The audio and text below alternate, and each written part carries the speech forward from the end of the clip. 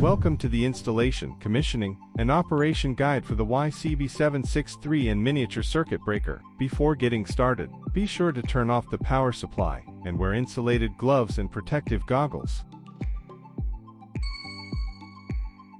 We'll need the following tools: wire strippers, crimping pliers, wires that meet the required specifications, terminals, an electric screwdriver, a flathead screwdriver, and a multimeter. Before starting, take a moment to read the user manual. This helps you confirm the breaker specs match your system and lets you pick the right place to install it.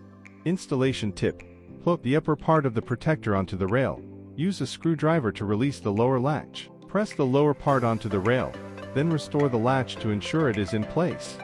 To remove the circuit breaker, use a screwdriver to release the lower latch. Lift the lower part of the breaker off the rail and then remove it upward.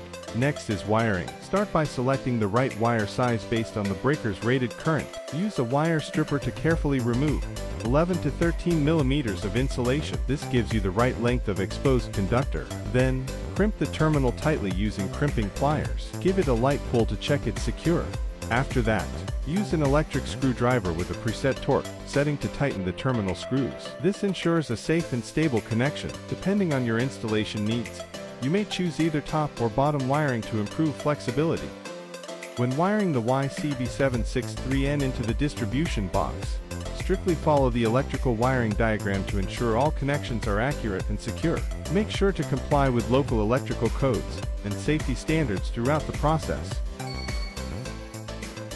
Before powering on, check that the breaker handle operates smoothly and without obstruction. Once powered on, use a multimeter to test circuit continuity and confirm the breaker is functioning correctly. When the breaker is open, the voltage between the incoming line and the neutral is around 230 volts, while the voltage at the outgoing side is below 20 volts.